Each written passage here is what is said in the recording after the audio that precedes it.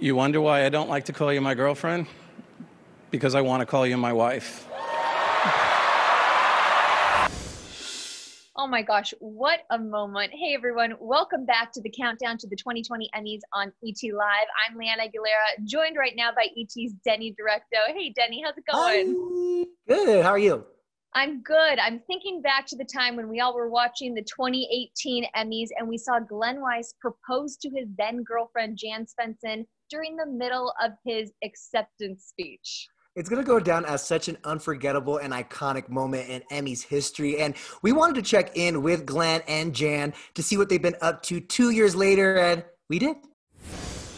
We're doing a Where Are They Now piece because 2 years ago at the Emmys, Glenn, when you proposed during your acceptance speech, I mean, that is truly unforgettable, but I want you to take me back to that night. At what point did you realize, you know what, I'm going to do this. I'm going to go on stage and I'm going to propose? When they called my name. I had a plan that, you know what, if this happened, maybe I'll do this, but it wasn't real until my name was called, and then it was super real. Jan, what was going through your mind when that all started to play out in front of the world?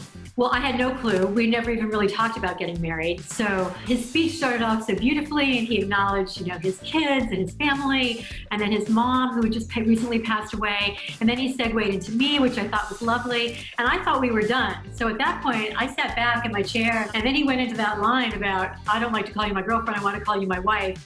And honestly, I don't remember much what happened between then and when we went off stage. And I gotta be honest with you guys, I couldn't tell you who won Outstanding Drama Series that year, but I do remember this moment, I got through the speech and I said that line about, being my wife.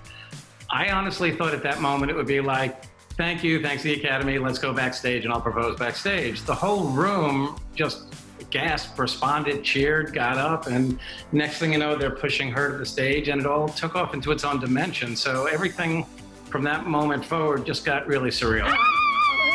So talk to me about what the last 2 years have been like for you guys. Well, the first year we were busy, and I really liked the idea of being called a fiance as opposed to a girlfriend. So we were kind of just resting with that. And then, we started thinking about, well, maybe we should change the title to wife, and then COVID happened. Right now, we are just feeling really grateful that we're healthy and that we have a roof over our heads. How has the pandemic really impacted any wedding plans for you guys?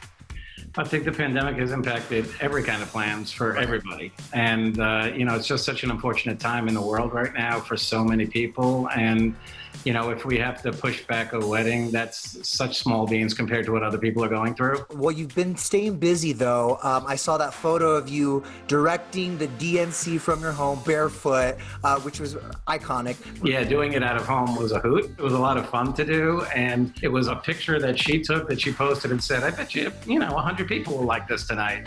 We wake up in the morning and it's like 10,000, and then it goes viral. And it's like, what? This was just a picture of me working at home. What the heck? Yeah, you guys know that feeling better than anyone. Not expecting a viral moment like that to happen, and all of a sudden it blows up, right? Yeah, our second viral moment.